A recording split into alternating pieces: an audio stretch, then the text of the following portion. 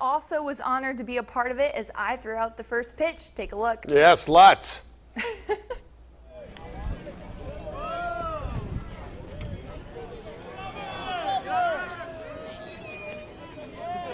Up there. There you go.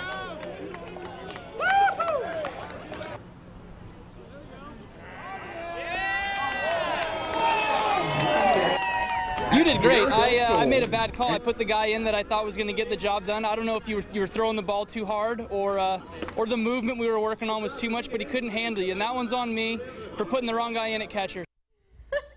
I appreciate the kind words, Casey. Now, Let's take another look at this here. I thought it deserved an instant replay. I mean, at least I pitched from the mound. You did? Check this out. All right, okay? we're watching. Let's see. All right, here it goes.